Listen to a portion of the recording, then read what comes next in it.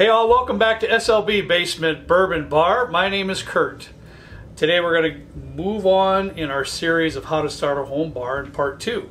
Today we're going to be doing spirits. What spirits do you absolutely have to start a home bar? And this was difficult for me.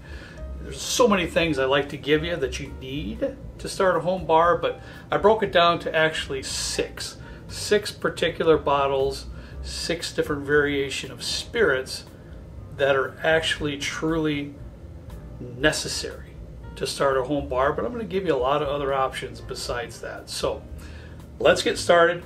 We got a lot of ground to cover, so let's get into it. One real quick note though. What we did here, Trent and I did, we really tried to choose bottles that are within the $20 to $30 range so that budget-wise it could be fairly efficient. If in fact you have other spirits that you prefer than what I'm offering to you, always go with what you like the most. Let's get into it. Very first spirit that I feel that you need in your home bar is rye whiskey. You gotta have it. I personally am in love right now with this Old Forester rye. This thing goes extremely well in any cocktail and is also a fantastic sipper. Rittenhouse is another great option, but me personally, love this Old Forester rye. The very next category we want to discuss is bourbon. It's an essential bottle that you have to have. So this is the second essential bottle we're going to discuss. My particular bottle that I just love to have as far as bourbon is concerned in my bar is Old Grandad 114. It makes an absolutely fantastic cocktail and is a wonderful sipper. However, some of you may feel that this particular bottle is a little high on proof, so I'm also going to include this Old Forester 100 just for reference sake. As you can see, we use it very extensively here in the bar, and it's a great $20 bourbon to have also as an essential part of the bar. Moving on down the line, still in the whiskey category, this isn't an essential. This is not an essential bottle, but I want to bring it out to you. Scotch. Eventually you're going to want to add a Scotch bottle, in my opinion. This Monkey Shoulder is absolutely dynamite. It is a single malt blend. It's an excellent sipper, and it was actually made for cocktails. $30 bottle. Once you get to the point where your budget allows, your space allows, you want to add a Scotch bottle, I highly recommend Monkey Shoulder. Next in line, the next essential bottle. So this is essential bottle number 3. You have to have some form of gin in your home bar. Me personally, if I'm only going to pick one bottle, it's going to be Beefeater. This will go in just about anything. I love it in all of my martinis. Love it, love it. It's a little bit juniper forward though. So when you want to expand your gin collection, I would add something like this Plymouth gin. This Plymouth gin is going to be a little bit better of a gin when you're mixing some form of a citrus type cocktail or something like that, but you at least have to have one bottle of gin in your home bar. Next in line, rum. This is a little bit difficult for me because I'm not a big rum professional by any stretch of the imagination, so I'd love to get your comments on this particular part of the discussion here as far as your home bar is concerned and essential bottles. This is essential bottle number 4. You need to have a white rum. Me personally, I really love this Flor De Cana extra dry. It says extra secco, that means extra dry. I love this bottle. It works wonderful in daiquiris, daiquiri variations. I mix a lot of that kind of stuff and I really, really like it. Plantation 3-star, another good one. But you have to have a clear rum. Following that, once you want to expand and get to that point, you want to add a dark rum. I've got a Plantation Dark here. This is where I really suffer in this category. I can really use your tips on this one. I have an El Dorado 12-year up there, but that's a little pricey of a bottle. Love to get your comments right now. As far as I'm concerned, I'm happy with this Plantation Dark. So once you get to that point, you want to add a dark rum as well. Moving on down the line, we've got bottle number 5. Trent, am I counting correctly? Am I right? Bottle number 5. You got to have a tequila. You got to have a tequila in your home bar. Now, I personally only have this Herradura bottle. here in my bar. This is a little bit more expensive than that $20, $30 category. Trenton at his home bar has Exotico. Is that right, Trenton? Exotico.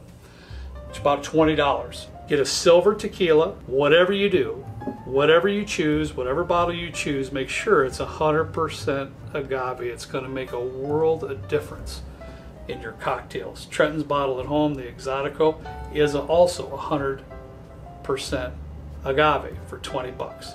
So once you get to this point, if you want to expand from there, you can get into the reposados, the anejos. All that is extra barrel aging. There's no barrel aging in this silver tequila here. The reposado and the anejo has a period of time that it rests and aged in barrels and adds a bigger depth of flavor. Last but not least, our sixth bottle that I feel, sixth spirit that you absolutely have to have in order to start your home bar, vodka.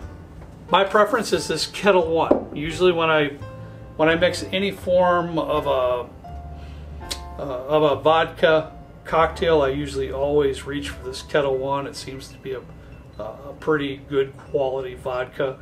We always have Titos down here too. It seems like the younger crowd likes Titos when I'm mixing mules, maybe things like that have other components in the cocktail, and juices and things like that. A lot of times that might go with this Titos. This is another subject though that I probably could use some help in, because me personally, I'm just not a huge vodka fan. We have one of our followers, one of our subscribers, Pavel. I hope I'm saying your name correctly. If you're listening, he's from Poland, and he has some sweet gems as far as vodka is concerned. If you're listening, buddy, list off some of your suggestions for the people here for vodka. Much appreciated. That pretty much covers all of our 6 essential bottles. Trenton, help me if I get this wrong, but we have rye whiskey, bourbon, all right? We have gin, we have tequila, we have vodka, and I missed one somewhere. Which one did I miss? Rum. Rum. Yeah, of course, because I said I'm not that good at rum. So we have six essential spirits that you need, and I gave you some other options too once you wanted to grow. I got a few things more to show you, and then we'll be done. If you ever want to add a cognac, brandy or a cognac, I highly suggest this Maison Rogue cognac. This is beautiful stuff, VSOP, and it's $30. If you ever want to add a cognac, this is a dandy for $30. Moving on down the line, we got vermouth. You're going to need some vermouth in order to mix some cocktails. My preference in sweet vermouth is this Cocchi Di Torino. Excellent. It's my go-to. What can I say? I'm going to be honest about something here. I really don't like dry vermouth. It's just not my bag. A Dolan Dry, from everything that I gather, is an excellent choice. But for me, what I usually have down here in the bar is this Martini and Rossi Reserve Speciale Ambrato. I got this. This is from Dale DeGroff. This is his go-to when he mixes a dry gin martini, and I prefer this much more than I do a basic dry vermouth.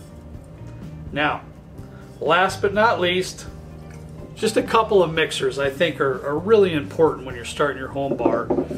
You're going to need a triple sec of some sort. I brought out this Cointreau, but whatever triple sec that you prefer would be just fine, but you're going to use this quite extensively.